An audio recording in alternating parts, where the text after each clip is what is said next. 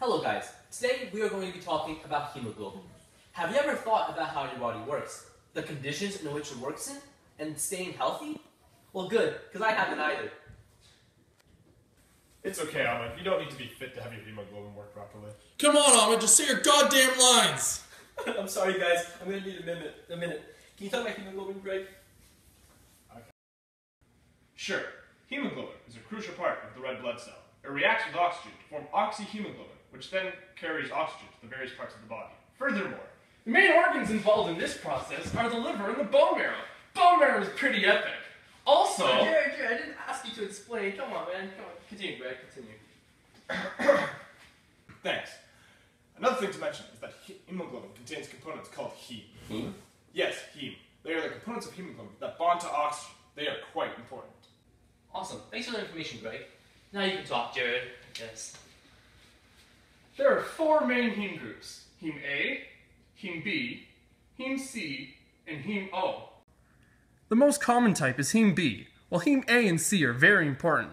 Other heme groups are labeled L, M, D, and S, which all are derivatives from the initial four heme groups mentioned earlier.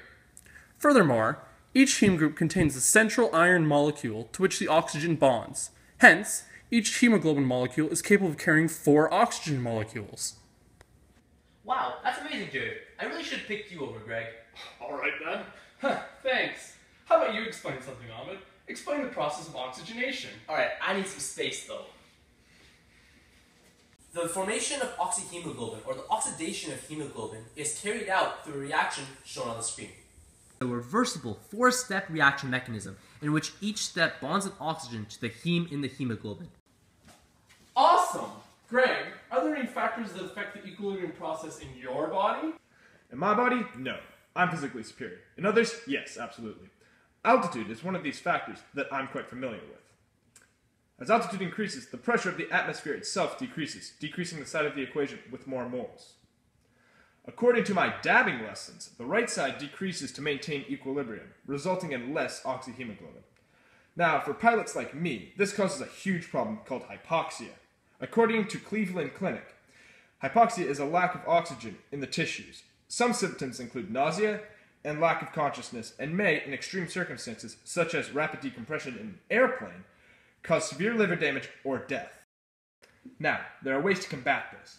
For high-altitude planes, they are required to carry oxygen tanks, which increase the amount of oxygen on the left side of the equation, which causes a shift to the right and an increase in oxyhemoglobin to reach equilibrium.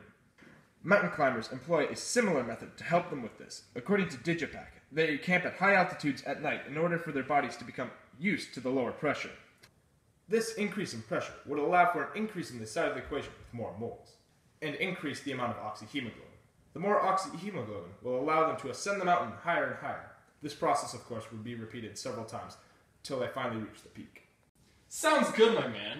So obviously, this affects your breathing rates as well, right? Ahmed, can you cover that for me? Sure, Mr. Chismore. A similar, albeit less drastic replication of this scenario can be done simply by alternating breathing. By holding your breath, a lack of oxygen is created. The oxygenated hemoglobin balances out with the lack of oxygen and equilibrium shifts to the left.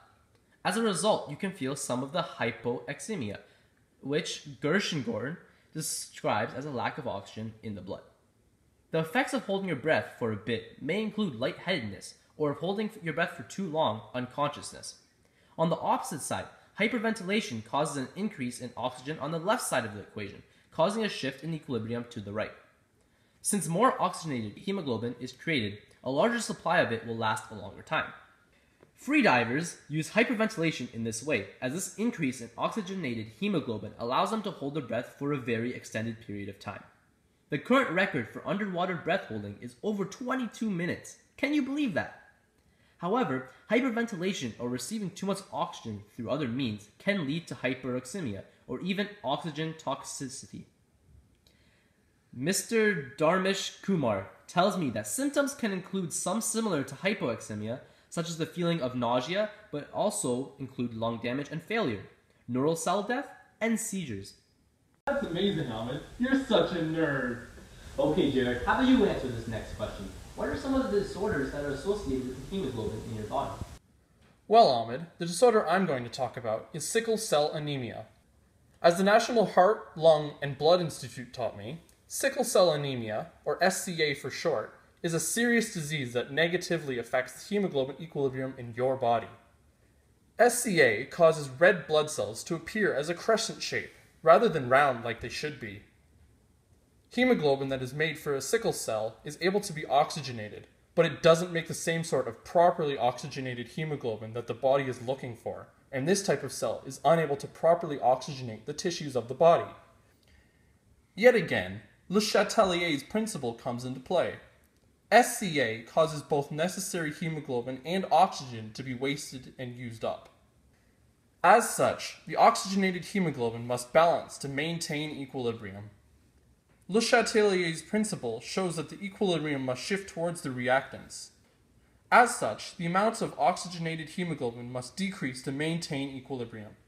This leads to severe hypoxemia, causing symptoms such as pain, organ failure, and it eventually leads to an early death. Oh dang, man. You literally get chatelier to death by oxygen not being transported around your body properly. That must suck! You thought that was bad. Now combine that with high altitudes and other factors that decrease your oxygen intake, and you are done for. Wow. I never realized how sensitive our bodies are. It's a good idea to have a good understanding of how the chemistry works behind everything to make sure that you can stay healthy. In conclusion, it is very clear that the process of hemoglobin equilibrium is very intense and sensitive. So make sure to treat your body with care, love, respect, and most of all, stay healthy. Everywhere you look, everywhere there's a heart, a hand to hold on to. Before you go, let's recap the 5 things we talked about in this video. First, we talked about hemoglobin and the 4 types of heme that are associated with hemoglobin. Those 4 types are heme A, B, C, and O. Secondly, we talked about the formation of oxyhemoglobin through a 4-step reaction mechanism. Number 3, we talked about how altitude affects the hemoglobin process in your body. Fourthly, we talked about how different breathing patterns affects equilibrium in your body. Last thing we talked about is sickle cell anemia, a disease that affects the equilibrium process in your body. Thanks for that, Ahmed. With that, we conclude our video. Good luck on that test.